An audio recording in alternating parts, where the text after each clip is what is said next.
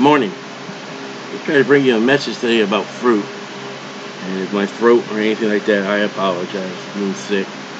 But Mark chapter 4, verse 14. The sower soweth the word.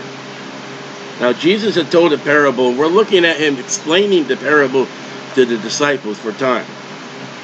And these are they which by the wayside, when the word is sown.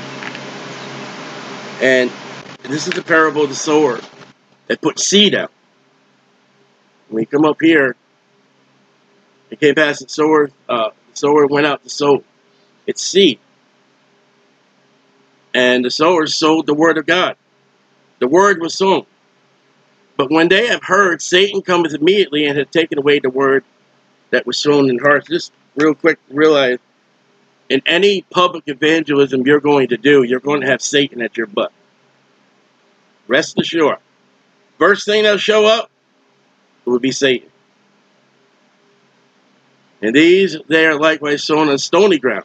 When they have heard the word, immediately receive it with gladness. Have no root in themselves, endure for a time. Afterwards, when afflicted or persecuted arises for the word's sake, immediately they are offended. And these are sown among the thorns, such as hear the word. Notice the word, the word, the word, the word. And the cares of the word, the deceitful riches, and the lust of other things enter and choke the word. It becomes unfruitful. All right, that's an interesting point in this message. Unfruitful. These are they which have sown on good ground, such as hear the word and receive it and bring forth fruit, some 60-fold, some 30-fold, some 60, and 100. There's a 30, there's a 60, and there's 100. Okay? Now we're going to go over to Matthew 7.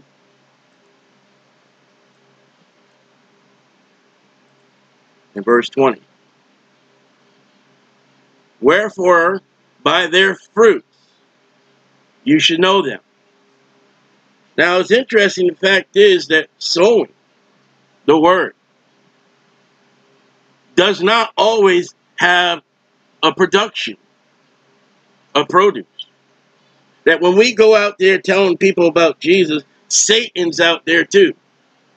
And Satan's going to gobble up. And I have seen, in my public ministry, I have seen many times Satan enter in and take that seed. We had one time, we were at a flea market, and I was talking to a man, and we were just talking. And I thought we were going to go somewhere. It was getting good. And then his wife called, hey, honey, you want to take a look at this stuff at this table? Boom. I have seen where we have given gospel tracts to somebody, and a parent, a friend, somebody is taking that gospel tract out of their hands. I've seen it. So number one is you're not going to say, oh, we have 100%.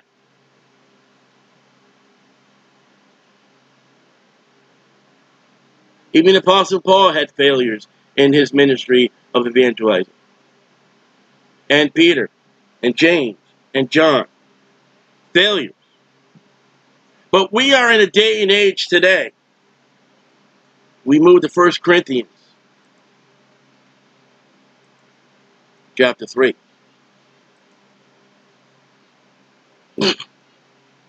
Paul speaking. And I apologize for my coughing. I had planted. Those fruit. Those Apollos watered. But God gave the increase. So when somebody goes, oh, we got 20 saved, we got 30 saved. Now, you didn't do nothing. Let me ask you, we've been talking about trees. I apologize.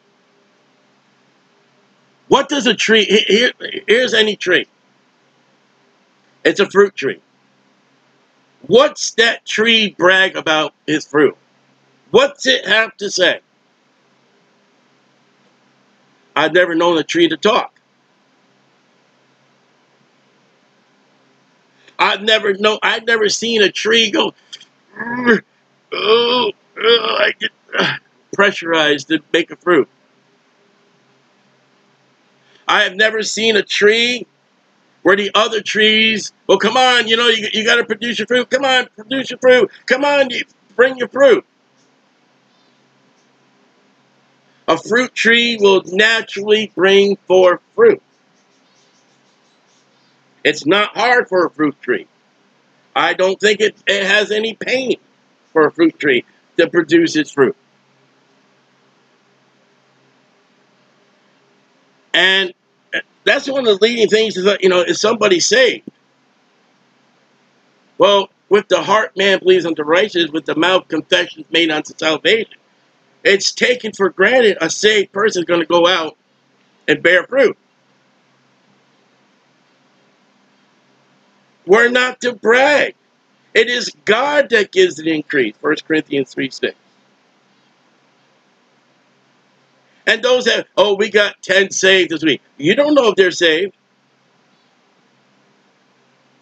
There may have been 15 saved. You didn't know about the other 5.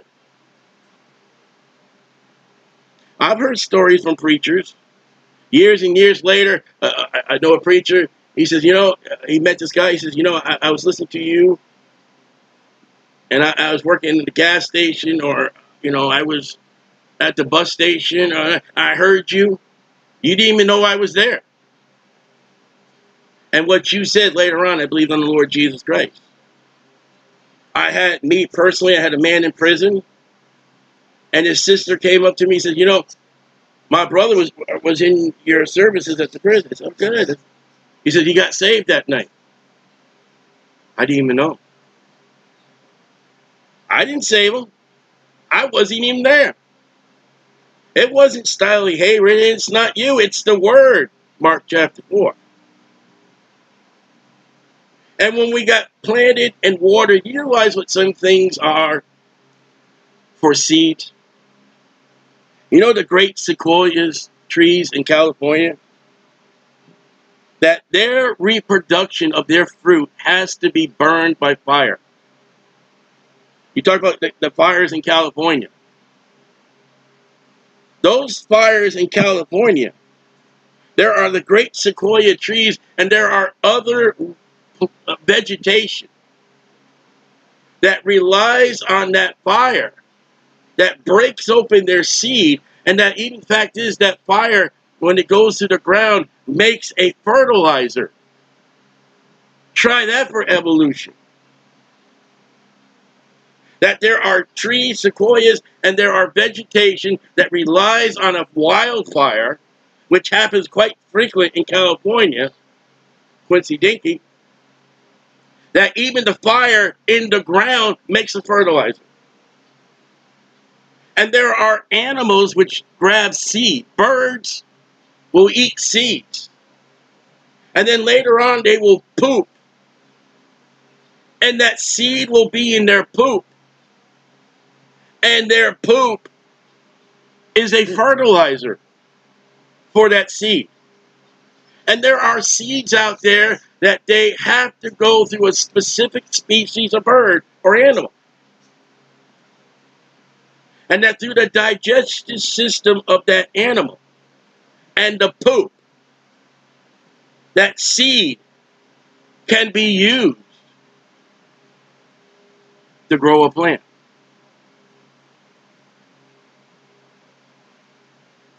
Squirrels. You've seen squirrels. You ever seen a squirrel take a nut and go and dig in the ground and bury that nut in the ground? Well, guess what he's done? He's planted a seed. You know, as they say, about 90% of the things that squirrels hide and bury and gather, they never can find them. And yet from squirrels going out there digging and hiding, you know, fruits and nuts and seeds, trees and plants have developed because of the work of the squirrel. You may be in your garden and you say, well, where did this plant come from? Could have came from the squirrel. It could have came from a bird. It could have came from an insect. Ants carry seeds. The wind can carry seeds.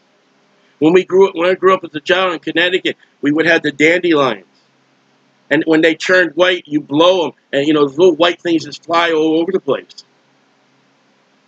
You know what you were doing? Those little white things that change in the dandelion, you're blowing their seeds. They become seeds.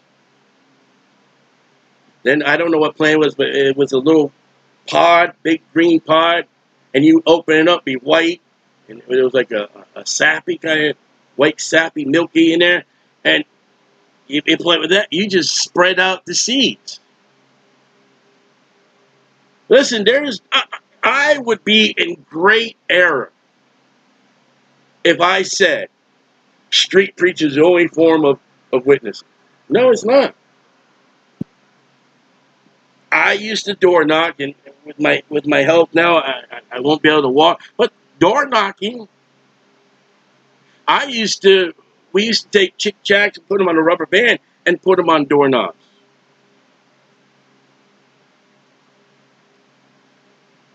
There's telephone ministry. There's putting gospel tracts in the mail. There's actually opening a Bible with somebody. There's all kinds of ways to get out there and witness and put that seed out. As there are squirrels, there is fire, there's ants, there's bugs, there's, I already say birds, there's all kinds of meat, even a human. You can go to the local hardware store or home center, and you can pick up a packet of seeds, and you come home and plant those seeds. There's tons of way to get that seed out there, but it ain't us. My daughter and I were talking about sunflowers yesterday. Well, I can go to the store and buy sunflower seed, and I can plant that sunflower seed in the ground. I'm not doing nothing for that sunflower to come up. And if I plant one sunflower seed, that may not come up. It may never come up.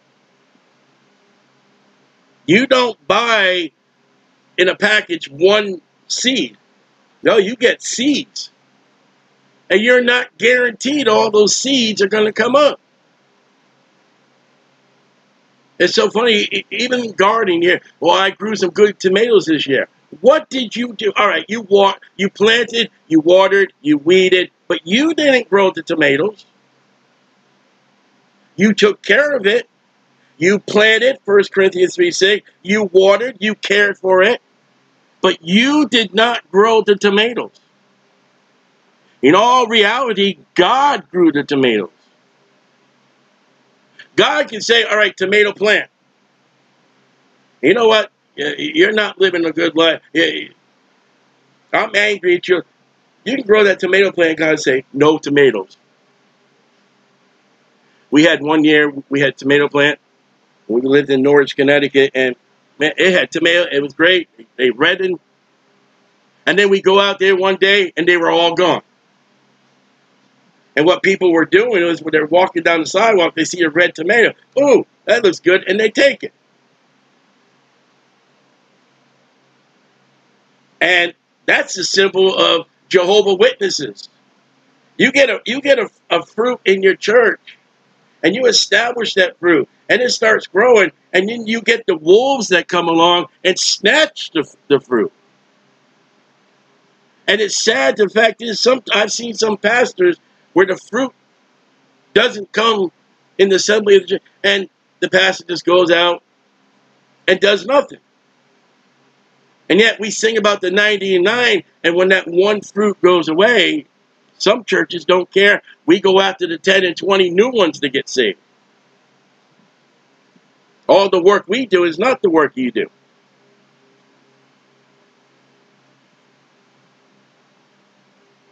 And there are people with our farmers market ministry. Well, how many people I don't know how many people got saved.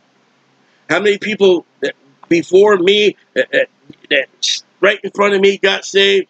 None. Oh, it's a complete failure. I don't know. You realize how many gospel tracts my daughter gets out? Rarely do people say no when she tries to offer them gospel tracts. But there are people who say no. There are people who throw them away. When we do the Daytona 500, man, we get gospel tracts out. I apologize. We get gospel tracts out by the tons. And then we look over the garbage can, and there's a lot in the garbage can.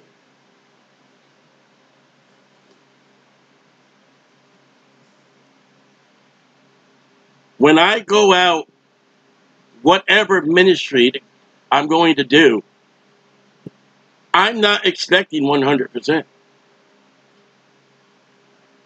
But I'm expecting something.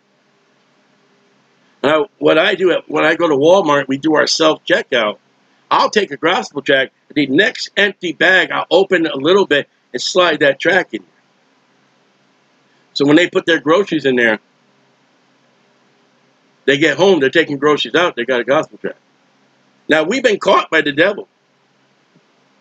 We have seen Walmart workers, after we've done that, walk over, go into that bag and grab that gospel tract and throw it in the garbage. There's Satan. That seed, we don't know what that seed's going to do in the garbage. Maybe it went in their pocket. Maybe it's going to go to the manager. You don't know. You don't know where the squirrel puts the seed. You don't know where that bird's going to poop. We got right now in our house, we got the rain gutters. And we got green plants growing out our gutters. How?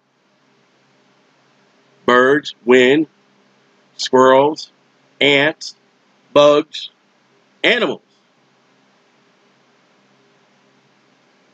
And to realize, in the realm of witnessing, you could be an ant, you could be a bird, you could be a squirrel, you could be a fire.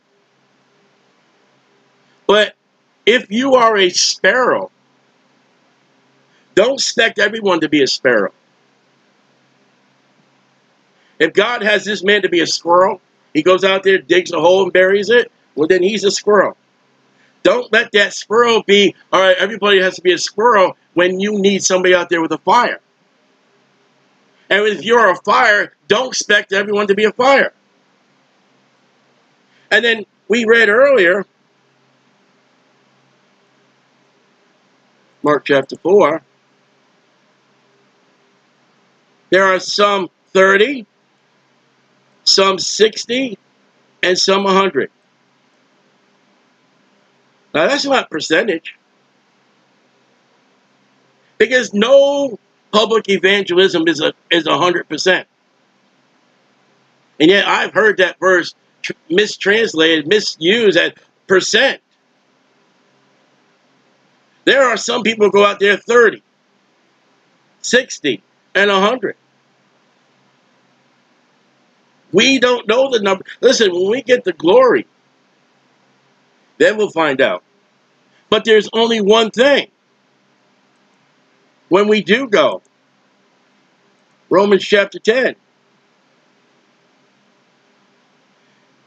verse 15, how shall they preach except they be sent? It is written, how beautiful is the feet of them that preach the gospel of peace and bring glad tidings, good news of good things. He says, how shall we preach? What do we preach? Mark 16. Go in all the world and preach the gospel. It didn't say invite them to church. It didn't say come to movie night. Come to our bowling night. We got bingo night. We got, fellowship day. We got, turkey dinners. It says preach the gospel. And nobody's getting saved if it's not the gospel. Okay? But you didn't save them. We're going back to that tree. What does the tree have to say about its fruit? It says nothing. It produces that fruit. 1 year, that tree could be filled with fruit. And years after, there could be a drought and that tree have no fruit. That tree could have a few fruit. That tree may produce fruit that rots. And yet that tree may produce fruit that falls to the ground and gets in the dirt. It's picked up by a bird. It's picked up by a squirrel. It's burned by a fire. It is moved somewhere else and becomes a fruit, a tree, a light. And when that fruit falls off from the tree, or that nut comes off that tree and is planted somewhere and becomes another tree, that tree did not do it. Matter of fact, that tree didn't water and that tree didn't plant it. A squirrel may have watered it, and the rain of God. Or maybe got into the hands of a human and they put it in the garden, they put it somewhere, and they water it.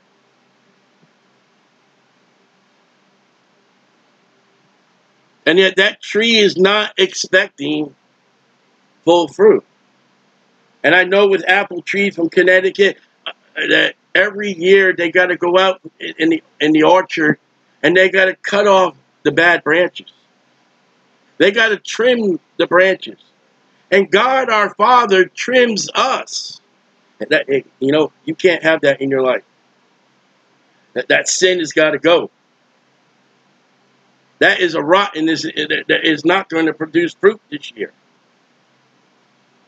And God will get that saw, and God will get the clippers, and God will prune his trees if we allow him to prune the trees. So we can produce fruit. And I think if there's apple orchards where I come from in Connecticut, and there are hundreds of trees. And we have gone to these apple orchards as a family, and we never heard an apple tree say, hey, look at my fruit. Well, that's nothing. You should see all the fruit in my tree. Oh, hey, guys, everybody's over here picking the apples off my tree. They don't talk. They don't brag. Baptists talk and Baptists brag. That's not natural. Now, I don't know what kind of tree you are, but Jesus said, Matthew 7, verse 20. Wherefore by their fruits you should know them. In Connecticut, you go along around, you get this big 3 kind of prong leaf. You know it belongs to a maple tree. And when you walk up to a maple tree, you're not going to find fruit. The substance of the maple tree is in the tree itself.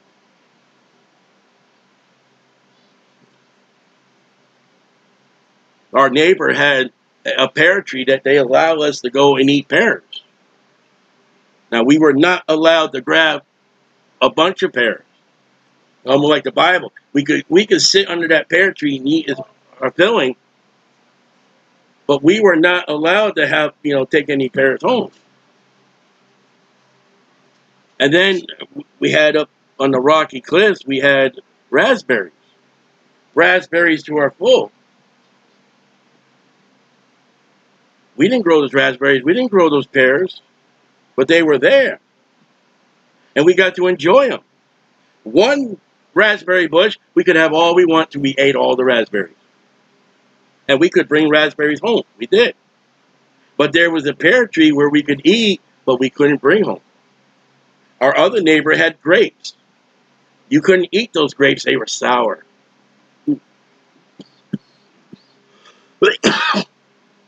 They smelled good. But you couldn't eat them. And there are some vegetations out there, and the fruit is dangerous, hazardous, poison. I didn't look it up, but there's a nut that they have to shell, because I think it's toxic to the hands. It's something, I forget what it is. One of those nuts that we eat, but we can't touch the shell. They've got to shell it for us. There's all kinds of fruits. There's all kinds of nuts. And we can't expect everybody to be... I mean, what would the world be if the only thing we had is oranges? What would be your grocery store if you went to the produce section and there was just all oranges and nothing else? Now, I love tomatoes. I love cucumbers. I love to make a salad. I'm not going to have a salad with oranges. No, you need lettuce, you need cucumbers, you need tomatoes, you need onions. I was going to say croutons, but that doesn't come from a tree. And the variety of plants that God's given us. You can have a salad, and you can enjoy it. You can enjoy grapes, you can enjoy cherries, bananas, potatoes. But not everybody's a potato. Not everybody is an apricot tree. That God has given a variety. And with that, we give it a certain, because there are Christian trees, if you will, Christian plants. They are planted in a country they can't produce their fruit openly. They got to go underground. What's the underground church? Potatoes. Potatoes are grown underground. Beets are grown underground. So you see that there's a fruit underground. That's the underground church. Carrots are underground. Our Christians, hey, we can't do it open. Now we have a little green sticking out of the ground, but our fruit's underground. And you can't go into a garden where there's all lettuce, they're all carrots and beets and potatoes. Say, well, there's no fruit here. You got to go underground. And there are countries where you have to go underground. Don't you say they don't have no fruit. It's underground. Now, let me show you one place here last. Genesis. Where man failed. Man failed. Genesis 1:27. So God created man in his own image. The image of God created he him, male and female. There's no other sexes. Only male and female created them. God blessed them, and God said to them, be fruitful and multiply, and replenish the earth and subdue it. Okay? We'll stop right there. God said, be fruitful. God gave man work before he gave him Eve. God put man in the garden to dress the garden. Okay? Gave him work. Next thing God gave man was a helpmeet, a woman.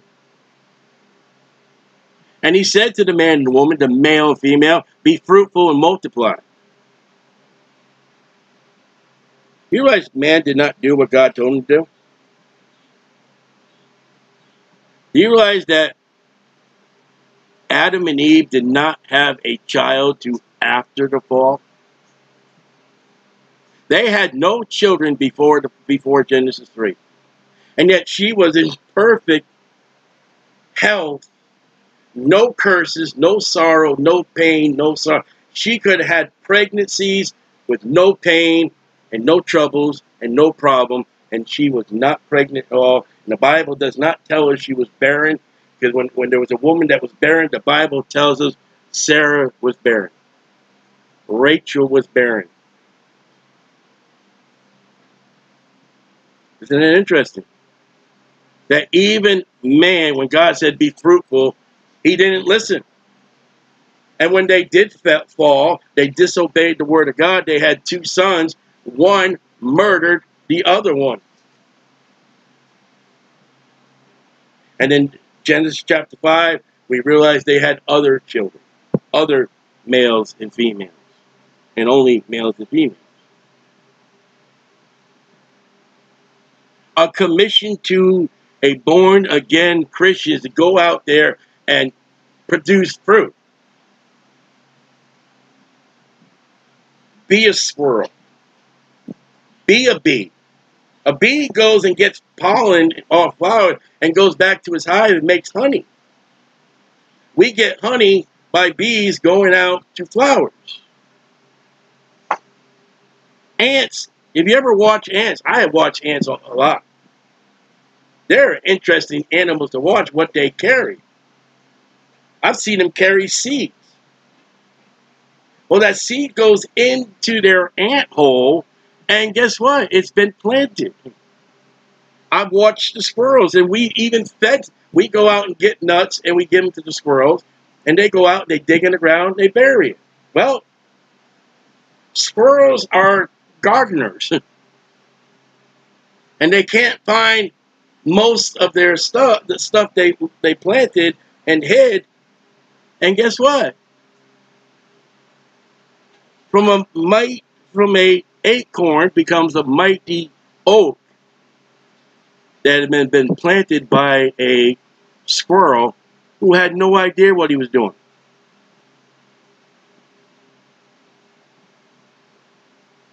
And the wind can bring forth.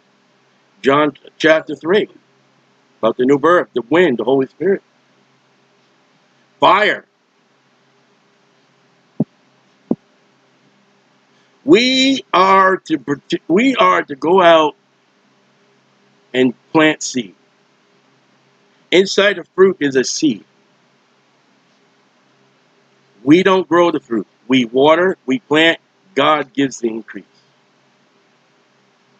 And from the time of Adam and Eve, when God said, be fruitful and multiply, already men and women disobeyed. And I realized, like we said, Mark chapter 4, Satan shows up. I apologize. Not all the fruit we plant is going to be successful. There'll be fruit that gets saved and won't do anything. There'll be a dry, barren tree. That's not up to you. That's between them and God. There are Christians that go out there, and they do produce fruit. And they are on fire. As soon as the famine comes, as soon as the drought comes, and then they dry up. And then there are Christians out there that go out there, and they're just fruitful.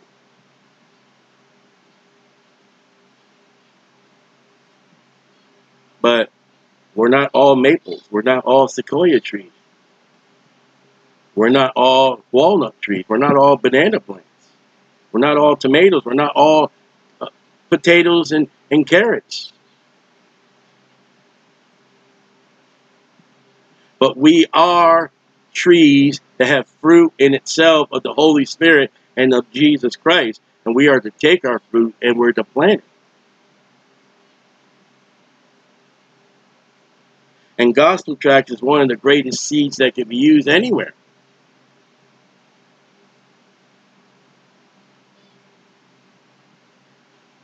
And there are many trees, Christians out there, trees, who do not let their fruit produce. It's sad. It would be wood, hay, or stubble at the judgment seat of Christ. Because Christ is expecting fruit. It is natural for a Christian to produce fruit. But we can't say we did it. We can't expect a Christian to be me. I don't expect everybody to go out and scream and holler on the streets like I do. I don't expect everyone to do like my daughter does, stand out there and give out gospel tracts. Then again, I mean, I am very, believe it or not, I'm very reluctant with new people or people I don't know to start a conversation. I can't do that. Someone else can. See, there are things I can do that you do. And there are things you can't do or won't do that I do. Because I am a tree of God that God, hey, this is what kind of tree I want. And you are a tree of God that God has for you. There's all kinds of trees.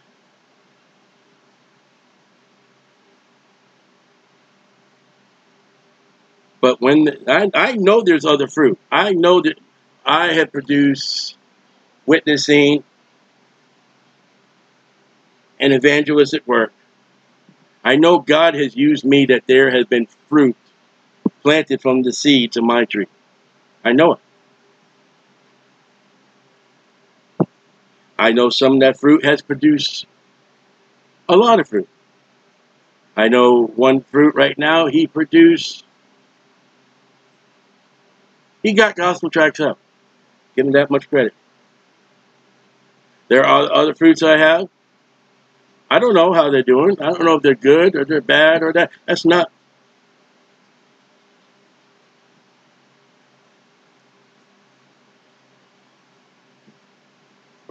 But let's say you have no fruit at all.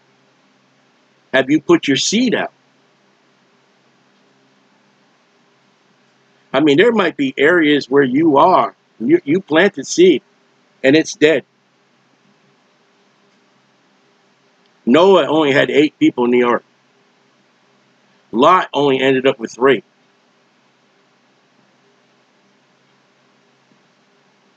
Jesus could have only 12. And at the cross, he only had 1 disciple.